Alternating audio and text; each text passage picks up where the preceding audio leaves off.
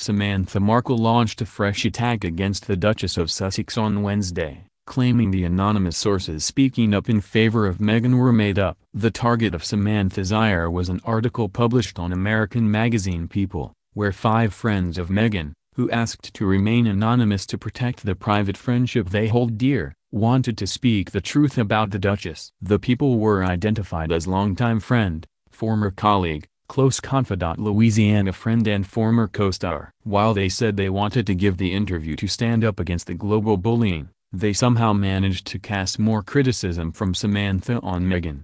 She then responded to a few replies she immediately received after her first tweet, saying that Meghan's fan club was filled with PR people. Samantha then questioned the validity of the article, shockingly claiming the 5 friends didn't exist and that the magazine made up the quotes in a pro-Meghan PR stunt.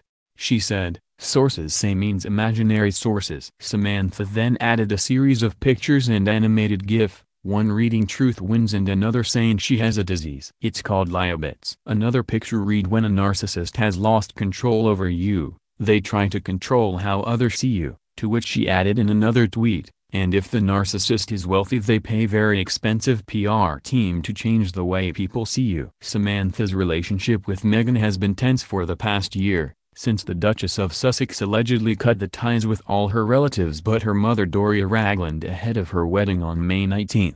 Samantha has taken their father's Thomas Markle Sr.'s side, claiming Meghan has been ignoring the 74-year-old and her behavior is harming him. Earlier this week Samantha spoke once again about the severed ties, saying, "I don't think people understand. Dad gave her everything and was amazing and very nurturing to her all the way up until she announced the engagement." Samantha, accused of taking advantage of her half-sister's fame, added, "Oh, and by the way, this is to all of the negative people who suggest that I just became outspoken because my sister became royal.